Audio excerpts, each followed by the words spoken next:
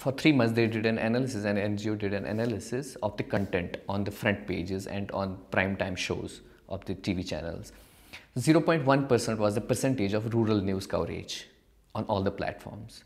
And the percentage of people who live in rural areas is like 80%.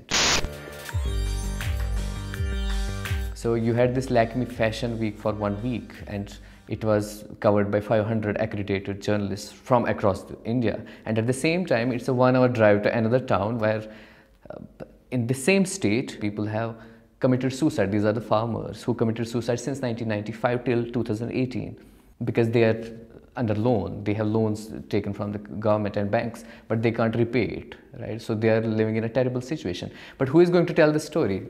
The interest of the media, mainstream media, is in telling the story of a Lakme Fashion Week.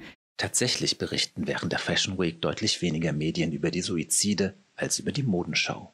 There is disparity. I mean, media is not giving coverage to the rural issues because it's not relevant to them. Sajad Rasool ist Videojournalist und Aktivist aus Kaschmir in Indien. Er produziert dort Nachrichten für die Grassroots-Plattformen Kashmir Unheard und Video Volunteers. Netzwerke, die sich besonders auf die medial unterrepräsentierten ländlichen Regionen Indiens konzentrieren. India is a population of 1.3 billion people, and it has like 600,000 villages spread across India in 29 states. The total population which lives in rural India is like 69% of the total population. And if you see, so all the rural area is not having any such media platform. Durch das Netzwerk Video Volunteers soll sich genau das ändern. Dafür werden Menschen aus kleineren Kommunen von Video Volunteers in 14-tägigen Seminaren ausgebildet. Später sollen sie dann mit Videos über Themen berichten, die sie in ihrem Alltag direkt betreffen. Ohne Fernsehteam, oft nur mit einem Smartphone. So our model is to give them voice, actually. We train them. We can't afford OB vans, we can't afford satellite news channels, but we are trying to use the cheap media technology tools to empower them and so that they tell their own stories. Die Produktion von Nachrichten soll jedoch kein Selbstzweck sein, sondern noch einem anderen Ziel folgen.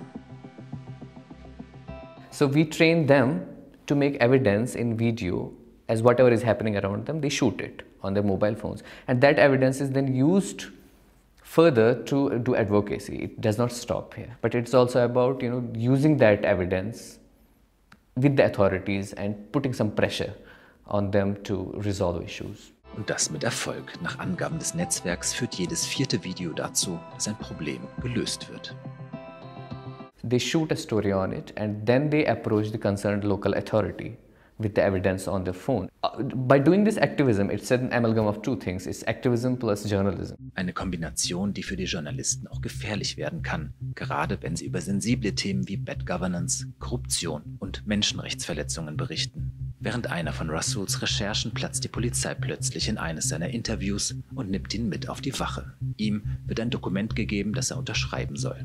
I was myself taken to the magistrate office and asked to sign a bond which said that we will not publish any unverified content. And when I asked the magistrate what's unverified content, please explain to me, she said, you know it. So we are using digital tools, very cheap tools, very open source softwares like WhatsApp and other stuff, WeTransfer and Dropbox, to send this content from one place to another. But at the same time, these are all insecure and these are not encrypted sources of communication. Für 4 Monate ist Rasool jetzt in Berlin. Er ist Teilnehmer des Stipendienprogramms zur Stärkung von Journalistinnen im digitalen Raum von Reporter ohne Grenzen. Hier lernt Rasool die Werkzeuge, die er braucht, um in Zukunft sicher mit anderen Journalisten in seinem Netzwerk kommunizieren zu können. Zurück in seine Heimat kann er dann als Trainer sein Wissen an das gesamte Netzwerk weitergeben. We have a network of 22 people in Kashmir Unheard and 3 people who are working in the office who are managing all the content distribution editing. It becomes an important thing for the whole network to learn more about digital security, to make themselves secure online, to use different encryption tools to do what they are doing. It's very important to learn it because there are a lot of challenges.